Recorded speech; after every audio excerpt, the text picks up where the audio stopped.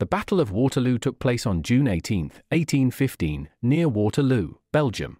It marked the final defeat of Napoleon Bonaparte and reshaped the political landscape of Europe. Key figures. Napoleon Bonaparte. Emperor of the French, Napoleon Bonaparte was one of history's most renowned military leaders. Rising to power during the French Revolution, he became emperor in 1804 and embarked on a series of military campaigns to expand French territory across Europe. Waterloo marked his final defeat and the end of his reign. Duke of Wellington. Arthur Wellesley, the Duke of Wellington, was a British military leader and statesman. He gained fame for his victories against Napoleon's armies in the Peninsular War and became a key figure in the Allied coalition against Napoleon. Wellington's leadership at Waterloo was instrumental in securing victory over the French. Gebhard Leberecht von Blücher. Field Marshal Gebhard Leberecht von Blücher was a Prussian military commander who played a crucial role in the defeat of Napoleon at Waterloo. Known for his aggressive and impulsive tactics, Blücher's timely arrival with Prussian reinforcements bolstered the Allied forces and contributed to Napoleon's downfall. The Battle of Waterloo commenced in the early morning hours of June 18, 1815, as Napoleon Bonaparte's French forces launched their initial assaults against the Allied positions. The morning mist hung low over the battlefield, adding an eerie atmosphere to the unfolding conflict.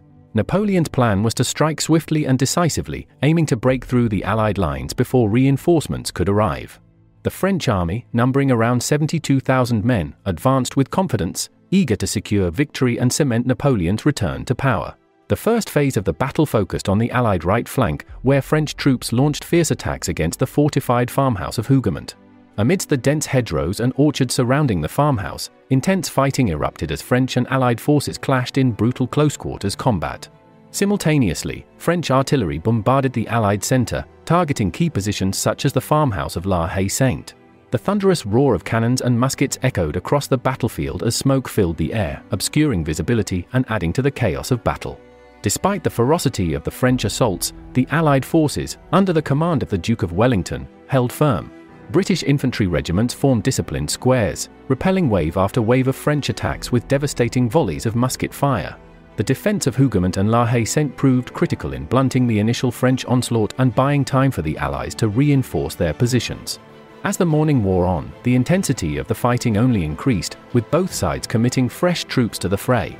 The sound of drums and bugles reverberated across the battlefield as reinforcements arrived, signaling the continuation of the desperate struggle for supremacy. As the Battle of Waterloo unfolded and the French assaults on the Allied positions intensified, the tide of the conflict began to shift with the arrival of Prussian forces under the command of Field Marshal Gebhard Leberecht von Blücher.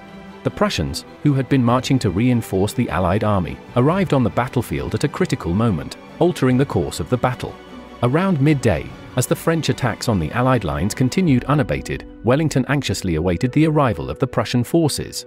The sound of distant cannon fire signaled their approach, offering a glimmer of hope to the embattled Allied troops. With the arrival of the Prussians, Napoleon faced a sudden and unexpected threat to his right flank.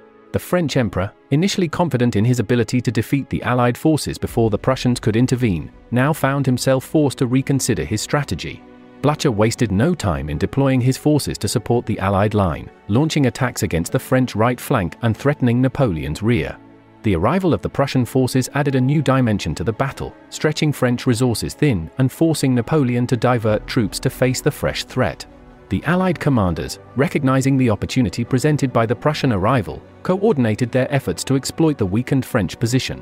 Wellington, in close communication with Blücher, adjusted his strategy to take advantage of the Prussian attacks and launch a coordinated counteroffensive against the French. The combined Allied forces, bolstered by the arrival of the Prussians, intensified their assault on the French lines. The pressure on Napoleon's army mounted as French troops found themselves outnumbered and surrounded, facing attacks from both the front and the flank. The Battle of Waterloo culminated in a decisive victory for the Allied coalition, marking the final defeat of Napoleon Bonaparte and ending his ambitions for European dominance. Despite Napoleon's initial successes and fierce resistance from his troops, the timely arrival of Prussian reinforcements under Field Marshal Blücher, coupled with the coordinated efforts of the Allied commanders, turned the tide of the battle in favor of the Allies. The French army, battered and demoralized, was forced into retreat as the combined Allied forces overwhelmed their positions. Napoleon's famous Imperial Guard, considered invincible until then, was defeated, sealing the fate of the French emperor and his ambitions for conquest.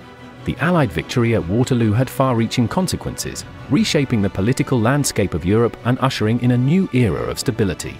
Napoleon was subsequently exiled to the remote island of St. Helena, where he spent the remainder of his days in captivity until his death in 1821. With Napoleon's defeat, the Bourbon monarchy was restored to power in France, bringing an end to the tumultuous period of the Napoleonic Wars. That concludes this video on the Battle of Waterloo. Thank you for watching. Please like and subscribe and comment what you would like me to cover next.